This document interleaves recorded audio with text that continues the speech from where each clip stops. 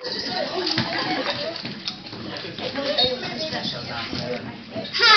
my name's Kate. I live in Chicago, but I came all the way here to celebrate my grandpa's 70th birthday. Give him a round of applause.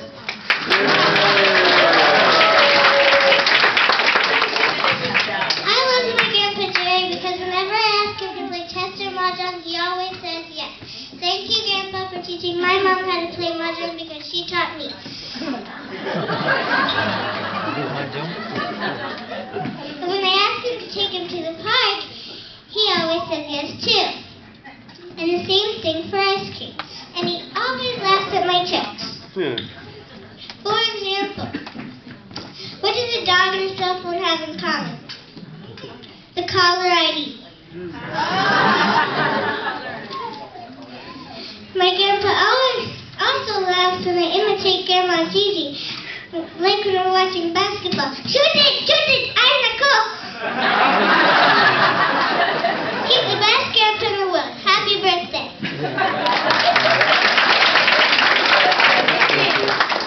All right, good job, Katie. And now, Gina Guzman-Lenty. Good job, Katie. Good job, Katie.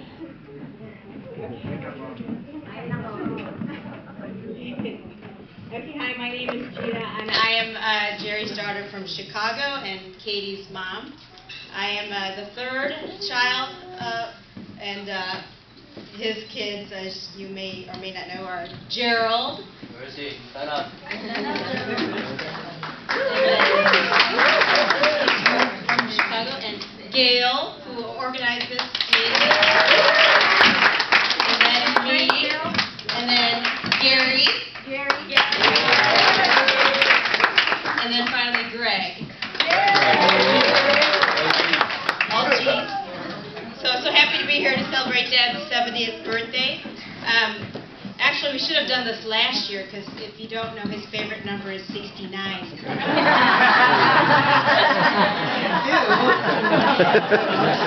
Ask my mom about that one.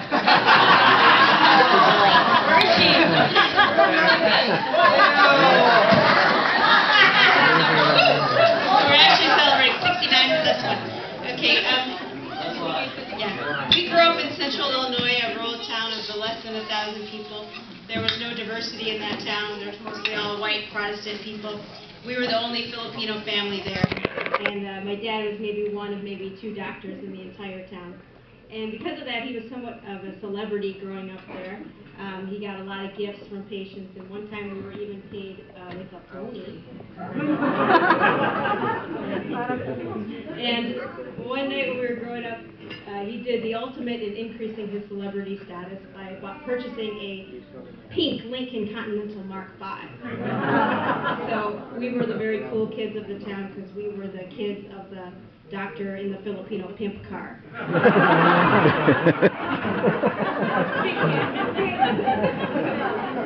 And he also was famous for throwing a lot of disco dance parties.